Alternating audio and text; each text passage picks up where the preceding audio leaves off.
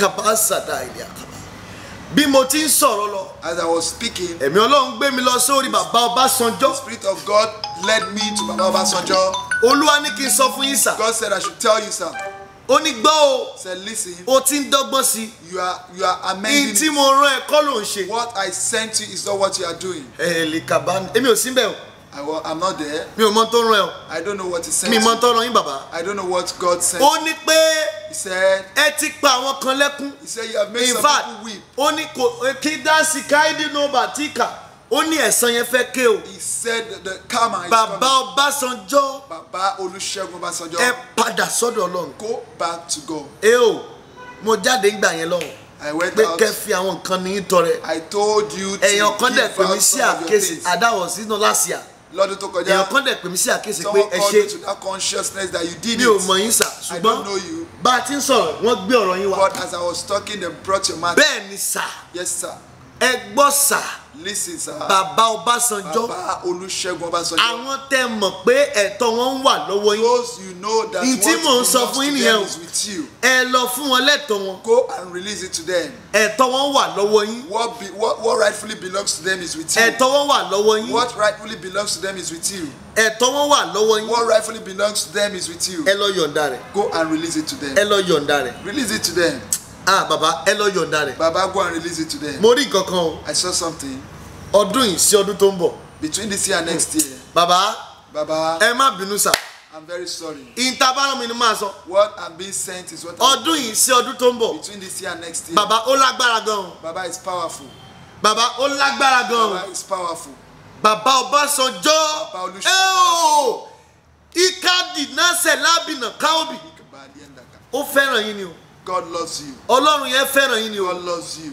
Ó fẹ́ràn yín ni o. God loves you. Ọlọ́run yẹn fẹ́ràn yín ni o. God really loves you. Ọdún yìí sí ọdún tó ń bọ̀ ní agbára sà. Next year is powerful Fún yín sà. for you. Bàbá ẹ jọ̀ọ́. Baba, I beseech you. Ẹ ṣe àtúnṣe. Go and amend Àwọn tẹ́ mọ̀ pé ẹ̀tọ́ wọn bẹ lọ́wọ́ Those yín. you know Ẹ lọ what dá rightfully padà. belongs to them is with you. Àwọn Return ìtẹ́rántí it. ẹ fún wọn. The ones you remember, Hey. return it. Ó dẹ̀ yé yín tí mo sọ You o. understand what I'm saying? Lórí a ti fi hàn yín náà Because it was revealed to ní tó fẹ́ ṣẹlẹ̀ sí. you what is going to happen. Ṣùgbọ́n mi to ní you. sọ jù But báyìí. I won't say more than that. Ṣùgbọ́n orí ọ̀fẹ́ sì wà. But there's still grace. Tẹ́ bá ṣe ń tọ́lọ́run fẹ́. If you do what God wants. Ilabika suande latwa. Iyabo Obasanjo. Iyabo Obasanjo. Mama, wọ́n rán mi sí yín. Mommy, I've been sent to you. Wọ́n ní àwọn àṣírí kan bẹ lọ́wọ́ yín. They said there are some secrets with you. Mama, ẹ lọ gbé jáde. Go and reveal it. Ẹ má jẹ́ ó pẹ́. Don't let it take time. Ẹ má jẹ́ ó pẹ́ o. Don't let it take time. Ẹ má jẹ́ ó pẹ́ o. Don't let it take time. Iyabo Obasanjo. Iyabo Obasanjo. Àṣírí kan bẹ lọ́wọ́ yín. There is a secret with you. Ó dẹ̀ ń ró lọ́kàn yín. And it is beating. Kẹ́ bá lè mọ̀ pé mo mọ tí mo sọ. For you to know what I'm Ẹ saying. ń go through one sickness tẹ́ ẹ báyọ̀ sọ. You are passing through a sickness that you can't tell. Ẹ lọ anybody. bọ́ta kẹsọ́. Go and reveal that secret. Kẹ́ ṣàtúnṣe. Make Tó bá jẹ́ pé inside lẹ máa ti ṣe. if it is inside that you make. Ẹ ṣe àtúnṣe yẹn láti inside.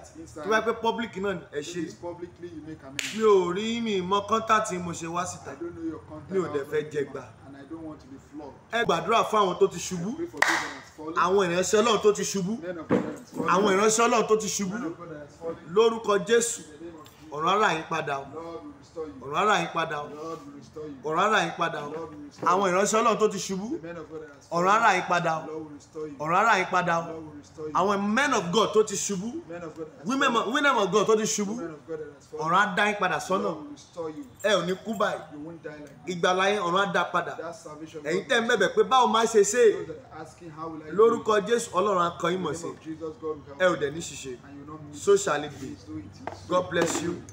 Remain blessed. Thank you. Once again, my name is Prophet Maya Oluade. And number yín. My announcement, we have 40 days prayer and fasting. Starting today, you will see me online 5 o'clock, 5 to 6, every day for the 40 days. from April 1 to May 10th. You are interested in Israel.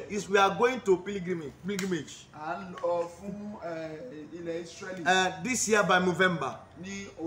If you want to follow us, you are interested, maybe you are overseas or you are in Nigeria, contact us. For those who want to go from Nigeria, the company said it's 1.7. There will be free accommodation. It's including your ticket, go and come. Your feeding is here. The excursion movement is there.